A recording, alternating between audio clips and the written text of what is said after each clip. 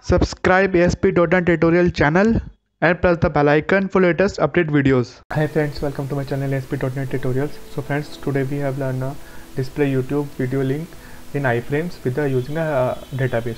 So friends, let's start.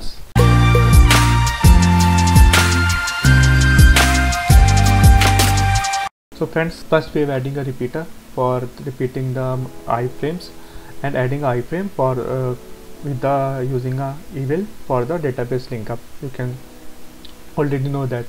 So friend, first we have a see the front end code and we have a backend code. First we have adding a data binding, creating a data binding method, and we have to using for database connections for the con. We have already adding on the web.config. You can see this file already adding connections, and with the using adding simple table. Also we can show you the table first using a database and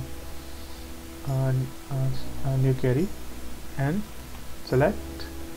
So you can see friends, is a 4 video links on there. So friend, so this is a code. You can adding a get the data and will fill on the repeaters. So friend, we can run on that and see is showing up 4 iframes display or not. So can run on that.